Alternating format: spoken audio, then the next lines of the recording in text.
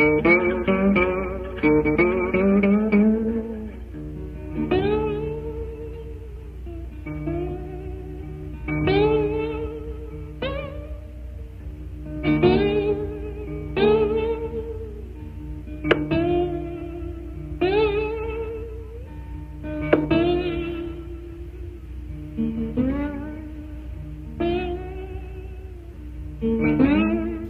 want you to send to the home of Mrs. Alexander, where the guerrilla James Washington and Herbert Alexander were captured, and drive off all the stock except one milch cow, and burn every rail on Claymont Farm as a punishment for harboring guerrillas.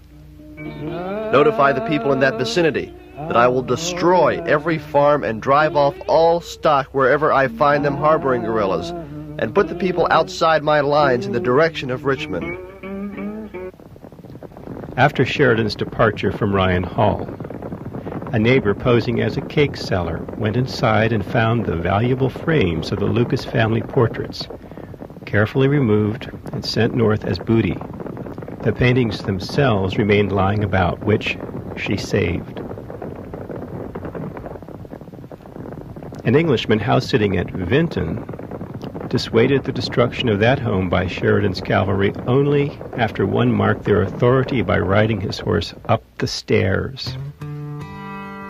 Jefferson County was as good as any place to start to pillage and plunder. Despite years of being foraged by both armies, this was the most prolific farm county in the great state, producing the most food and meat in 1840 out of 118 counties. First it was by a mile in swines raised, first by a wide margin in sheep production, first in potatoes, and second in all-important wheat production. It's interesting to note the total take of food by Sheridan's men through November of that year throughout the entire valley, although enormous, wasn't even a fraction of Jefferson County's farm output in a good year. Grant wrote Sheridan that fall that so long as war lasts, the South must be prevented from raising another crop. By September 1864, Sheridan defeated General Early finally at Winchester, driving his men south, leaving the land behind them in waste. Little left, as Sheridan reported, for man or beast.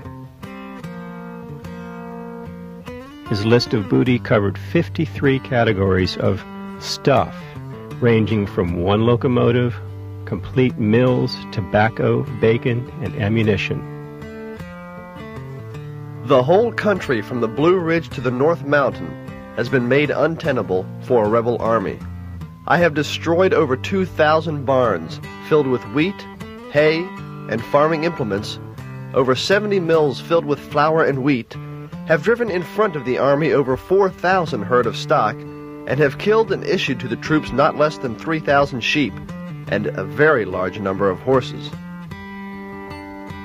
So, the people of the valley knew better now the claws of war. Small wonder bushwhackers killed John R. Meigs near Harrisonburg for his great service to their destruction.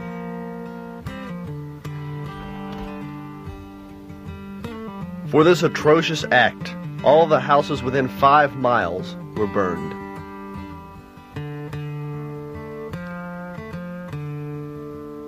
This was the beginning of the end of Southern resolve. But the hatred of Sheridan refueled Mosby's raiders so that they continued spot raids successfully throughout the area. Since I came into the valley from Harper's Ferry to Harrisonburg, every train, every small party, and every straggler has been bushwhacked. Combat did continue, and the war dragged on. It was a beginning, but it was the beginning of the end. Thank God.